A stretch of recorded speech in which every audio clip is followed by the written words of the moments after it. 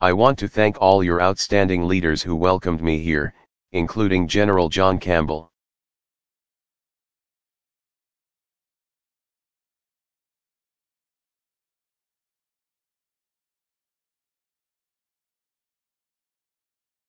Admiral Bill McRaven from the 455th Air Expeditionary Wing, Colonel Todd Canterbury.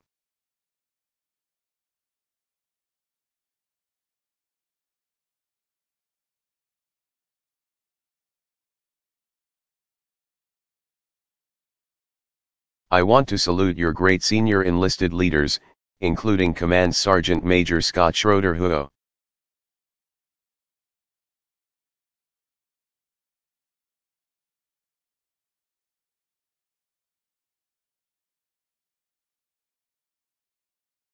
Command Sergeant Major Chris Ferris, and Command Chief Craig Adams. Huo.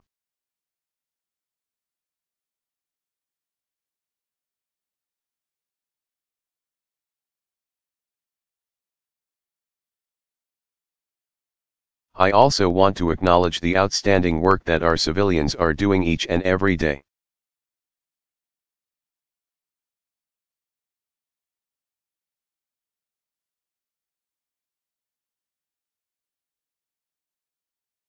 Starting with Carl Eakenberry all the way through to your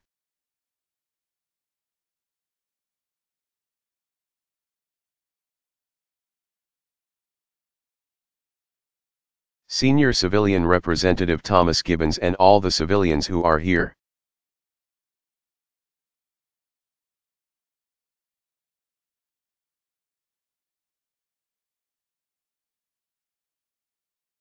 They are fighting alongside you.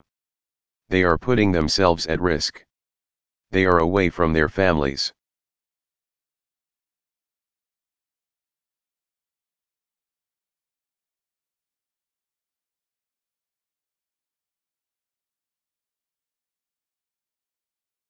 I think we've got every service here tonight.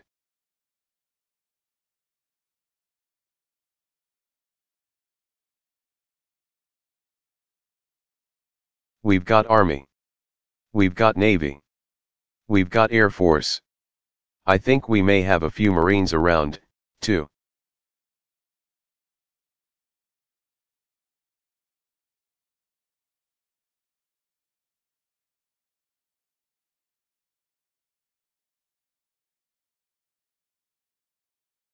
And a whole lot of folks from the 101st Airborne Division, the Screaming Eagles.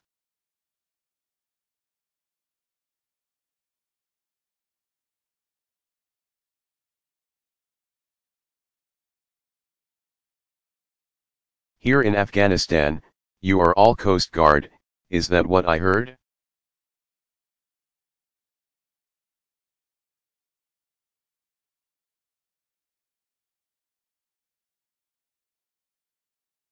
Here in Afghanistan, all of you are part of one team, serving together.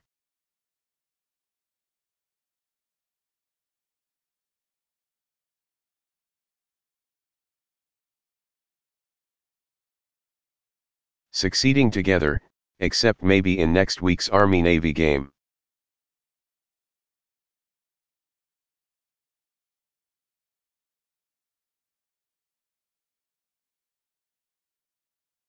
As your Commander-in-Chief, I've got to stay neutral on that.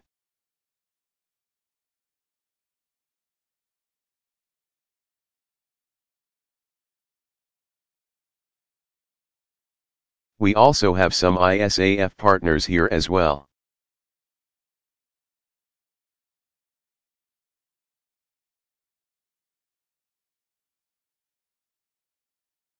You know, when I was here in the spring, we had a coalition of 43 nations.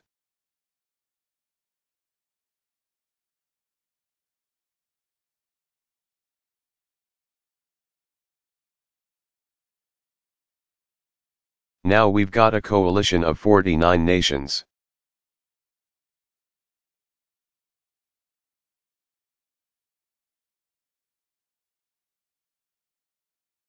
And this sends a powerful message that the coalition of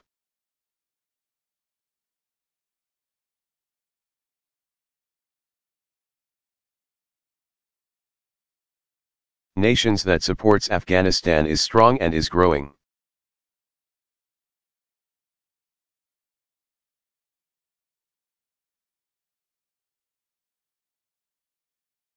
Now, I'm not here to give a long speech.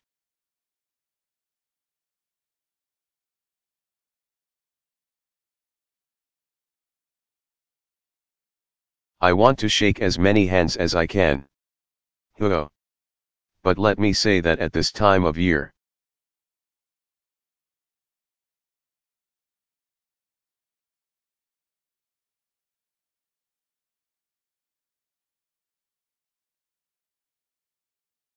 Americans are giving thanks for all the blessings that we have.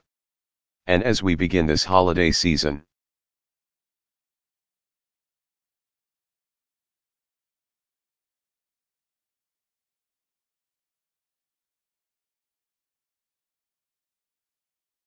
there is no place that I'd rather be than be here with you.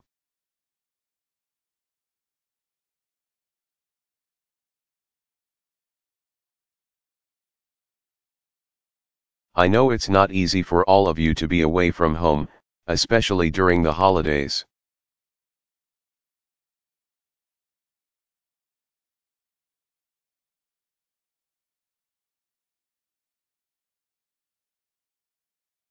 And I know it's hard on your families.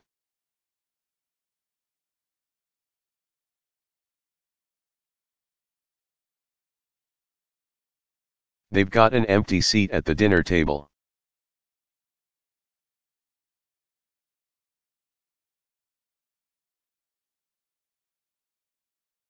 Sometimes during the holiday season, that's when you feel the absence of somebody you love most acutely.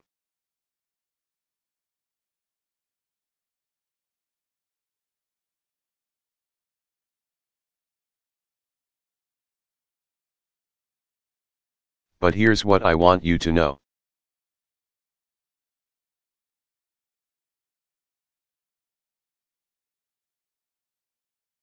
As President of the United States, I have no greater responsibility than keeping the American people secure.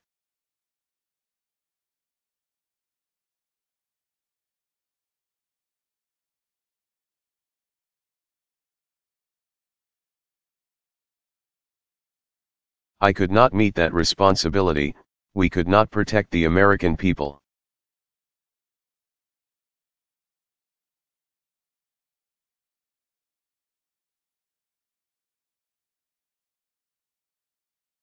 We could not enjoy the blessings of our liberty without the extraordinary service that each and every one of you perform each and every day.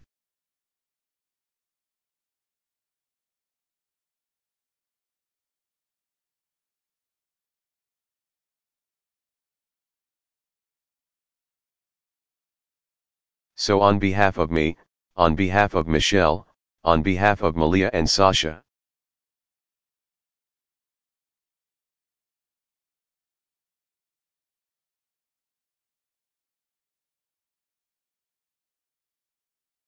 on behalf of more than 300 million Americans, we are here to say thank you.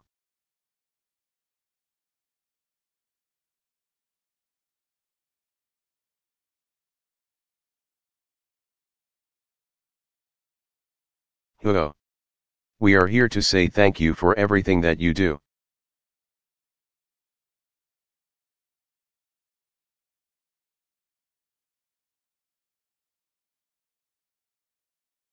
Now, I also want to say thank you to your families back.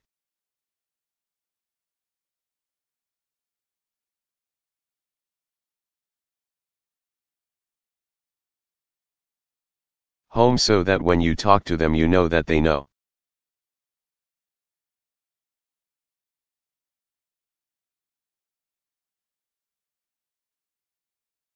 They're serving here with you in mind and spirit, if not in body.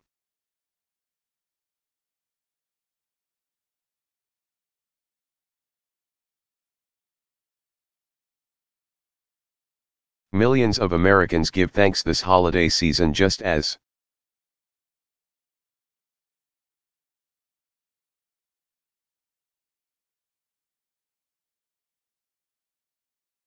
generations have before when they think about our armed services.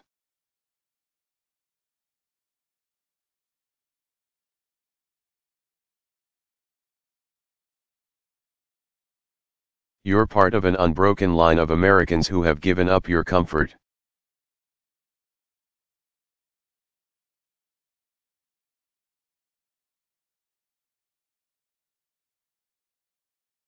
Your ease, your convenience for America's security.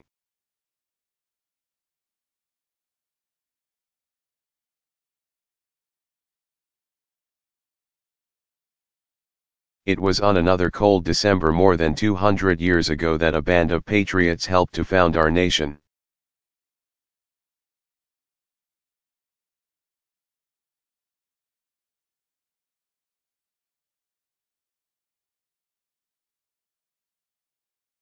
Defeat an empire from that icy river to the fields of Europe.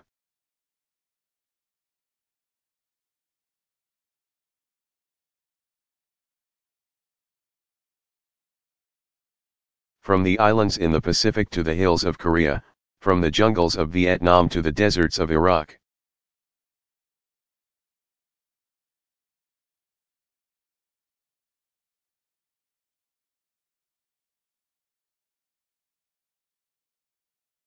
Those who went before you, they also found themselves in the season of peace serving in war.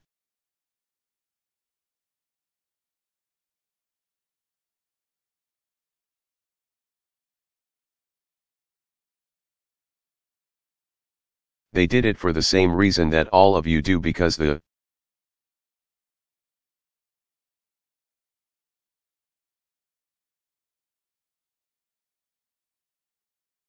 freedom and the liberty that we treasure, that's not simply a birthright.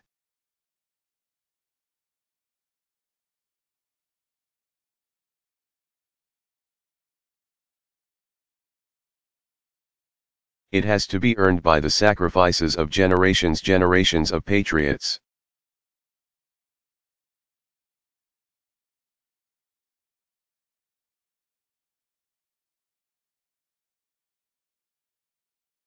Men and women who step forward and say, "Send me."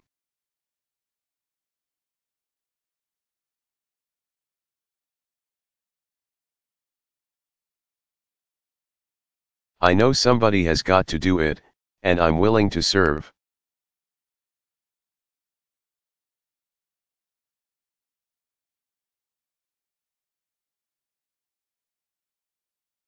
Men and women who are willing to risk all, and some who gave all to keep us safe, to keep us free.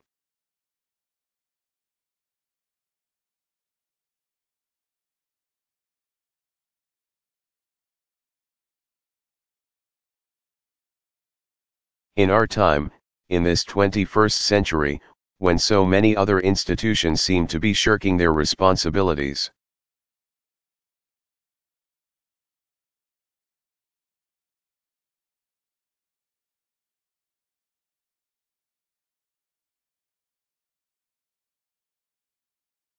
you've embraced your responsibilities.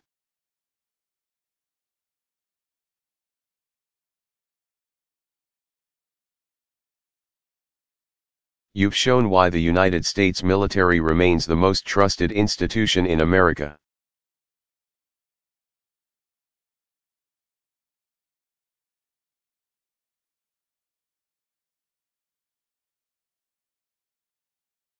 That's the legacy that your generation has forged during this decade of trial in Iraq and here in Afghanistan.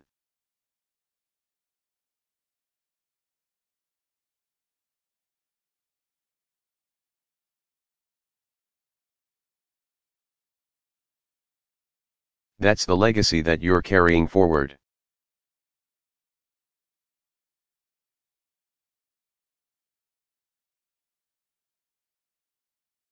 As General Petraeus mentioned, 1 year ago I ordered additional troops.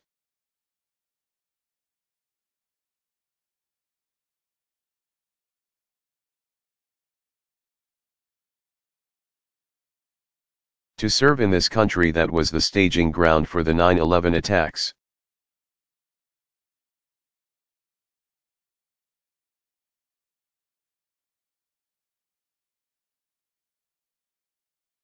All of those troops are now in place.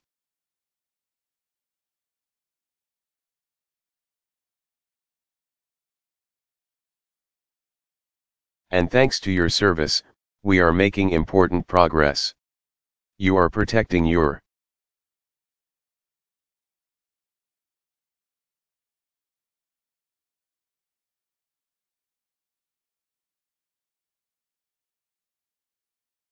country. You're achieving your objectives. You will succeed in your mission. Huo.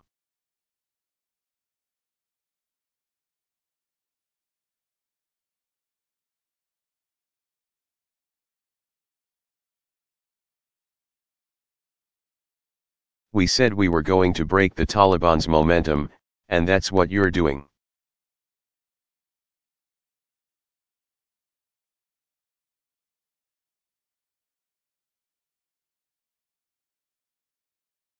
You're going on the offense, tired of playing defense.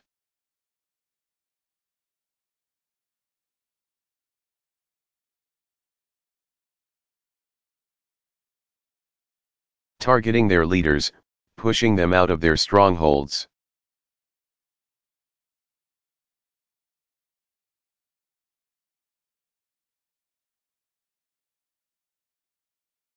Today we can be proud that there are fewer areas under Taliban.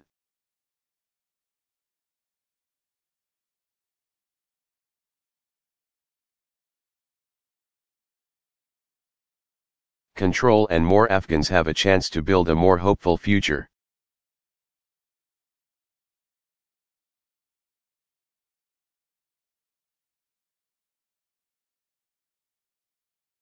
We said a year ago that we're going to build the capacity of the Afghan people.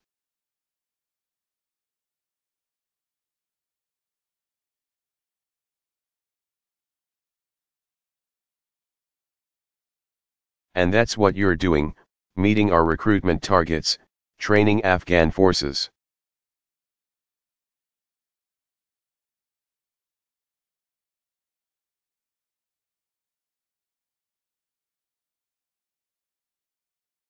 Partnering with those Afghans who want to build a stronger and more stable and more prosperous Afghanistan.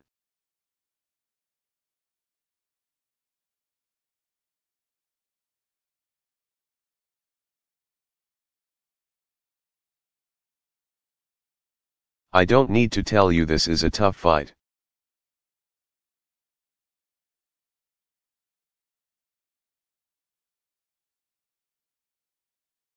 I just came from the medical unit and saw our wounded warriors, pin some Purple Hearts.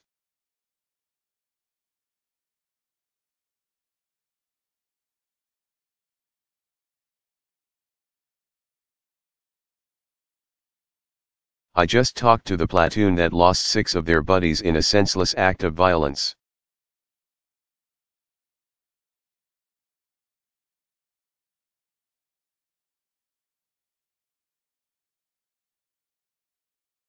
This is tough business.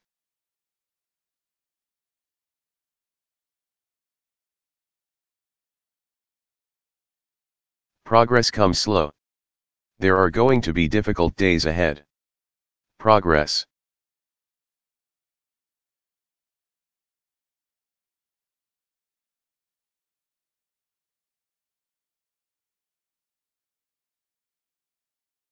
Comes at a high price. So many of you have stood before the solemn battle cross.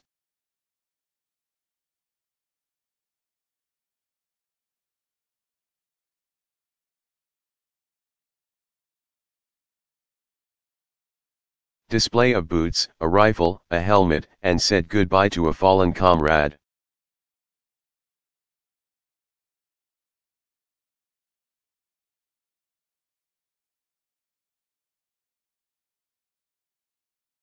This year alone nearly 100 members of 101st have given their last full measure of devotion.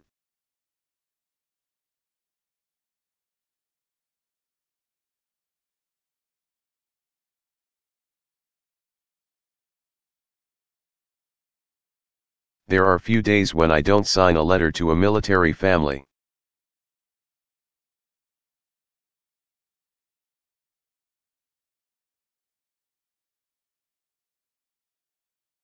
expressing our nation's gratitude and grief at their profound sacrifice.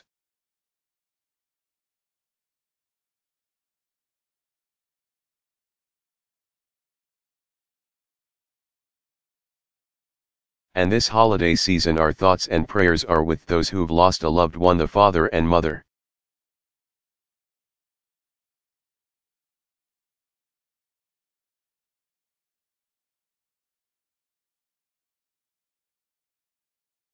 The son or daughter, the brother or sister or friend who's not coming home.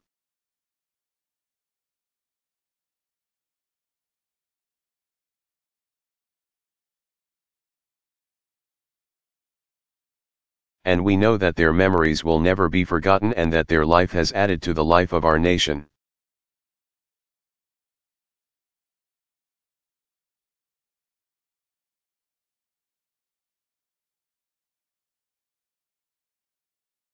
And because of the service of the men and women of the United States military, because of the progress you're making.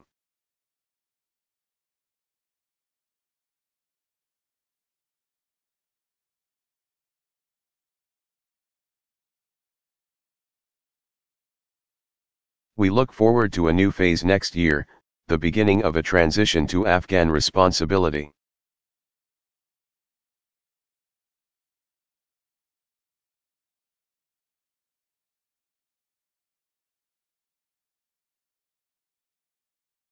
As we do, we continue to forge a partnership with the Afghan people for the long term.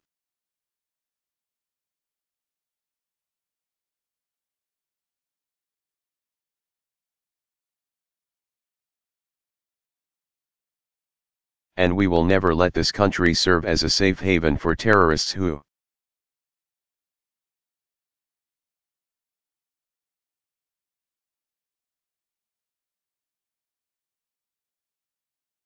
would attack the United States of America again. That will never happen. Huh.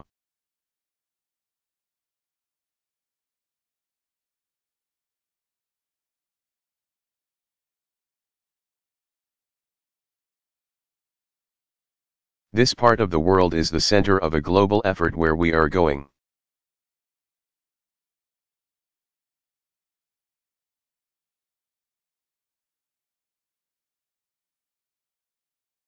To disrupt and dismantle and defeat Al-Qaeda and its extremist allies.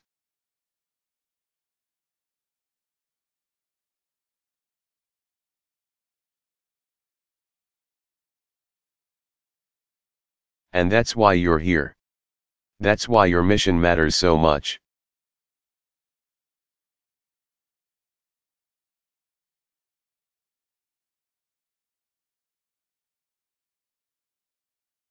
That's why you must succeed, because this effort is about the safety of our communities.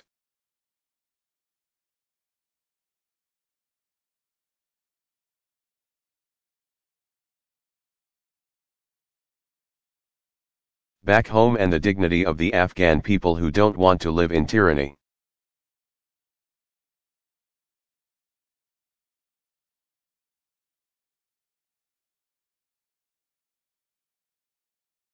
Now, even though it is a hallmark of American democracy that we have our arguments back home, we have our debates.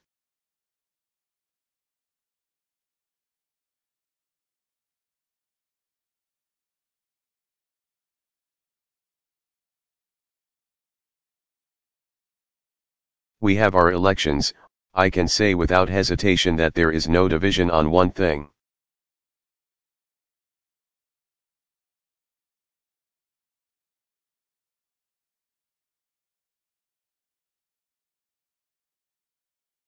No hesitation on one thing, and that is the uniform support of our men and women who are serving in the armed services.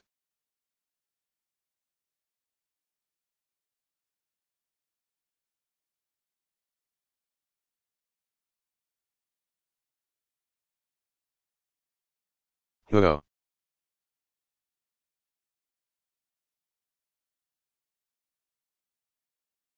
Everybody is behind you.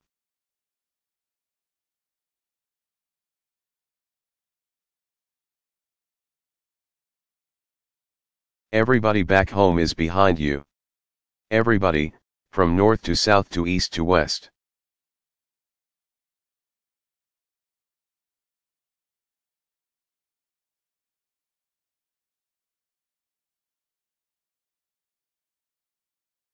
From sea to shining sea, the American people are united in support of you and your families.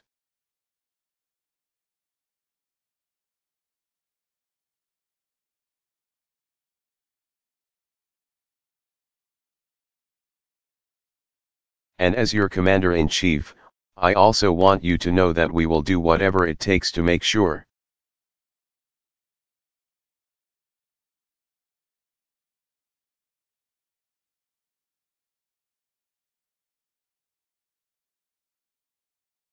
that you have the strategy and the resources and the equipment and the leadership to get this done.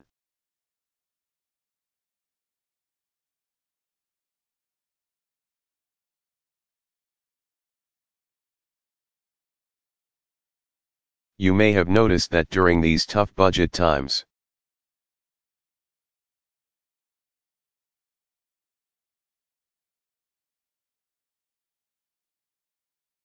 I took the step of freezing pay for our federal workforce.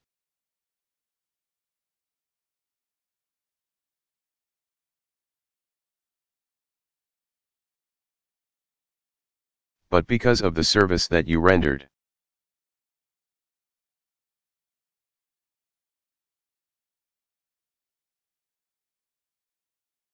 all who wear the uniform of the United States of America are exempt from that action. Huo.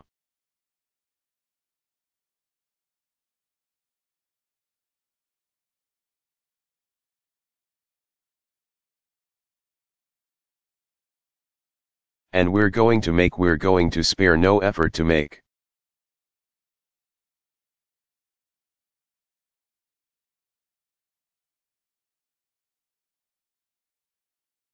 sure that your families have the support that they deserve as well.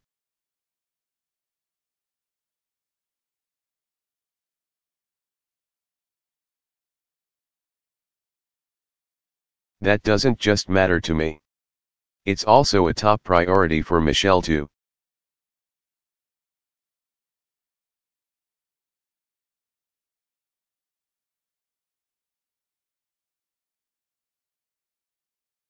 Make sure that Americans understand the sacrifices that your families are making.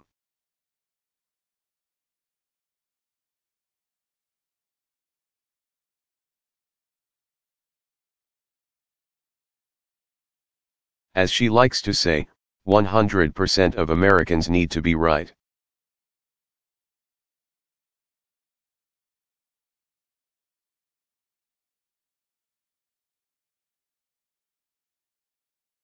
They are supporting you and your families 100%.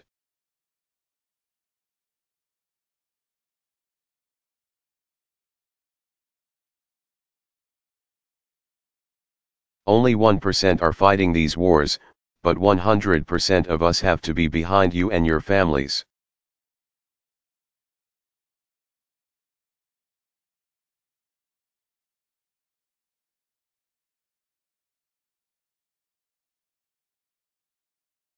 Your generation, the generation of Afghanistan and Iraq, has met every mission that you've been given.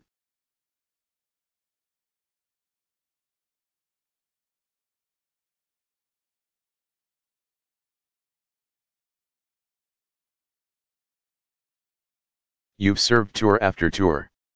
You've earned not just our admiration.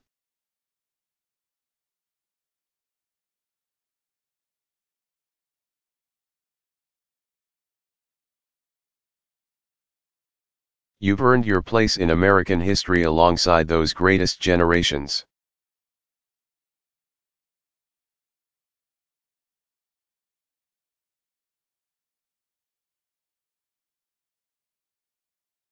And the stories of those who served in these wars are too numerous to tell.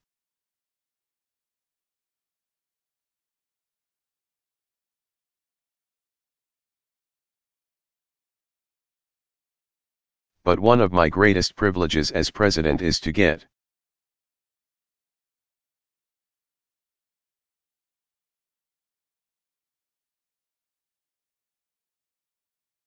To know the stories of those who earn the Medal of Honor.